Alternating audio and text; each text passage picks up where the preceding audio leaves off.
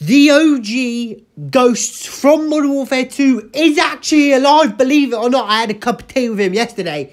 With all joking aside though, we're going to be looking at the possibility that Ghost actually survived his little, we'll call it a dilemma. It would set the paving stones for Modern Warfare 4 campaign out perfectly. It'll be perfect. And we've also got some more Modern Warfare 4 teasers and leaks. So there is a shit load to discuss. So without further ado, let's jump into the video.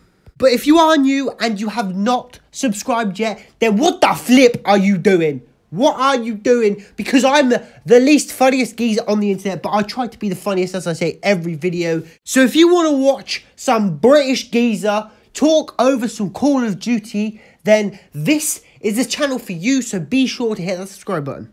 But I want to give everyone a quick refresher. Back in Modern Warfare 2 in the campaign, everyone thought that Ghosts and I think it was Roach died. Now that was the fucking saddest scene in a court. Like, oh, it brings a tear to my eye even today.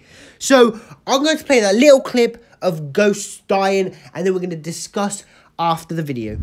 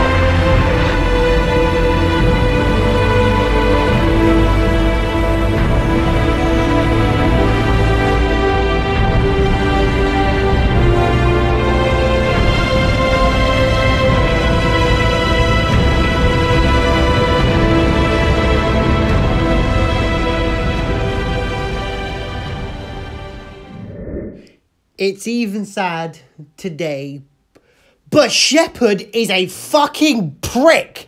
What the flip was that guy doing? So I wanted to show you all that, and if you want, you guys can go and rewatch it, but you don't actually see Ghost's body set on fire. And as we know, Modern Warfare 4 will have a campaign, so that would leave the stage set. The lights would be ready. The audience is waiting patiently in their seats, and on strolls Ghost, and everyone just screams at the top of their flipping lungs. And for the campaign story for Modern Warfare 4, they don't even have to go off the campaigns from previous Modern Warfares. It could be a campaign on from when Ghost supposedly died to when he supposedly brought himself back and revealed himself to the world. It could be that period in between of how he survived from dying and how he survived from getting to where he is now. I think I just should go work for Activision and go work for Infinity Ward right now, because my ideas are bloody brilliant. Now let's talk Modern Warfare 4 leaks and information. Yesterday was a released article from Eurogamer that states at the start of each paragraph spells out Modern Warfare 4. It is insane. I have the highlight picture so you guys can see a little bit better. But does that mean that Modern Warfare 4 has just been confirmed?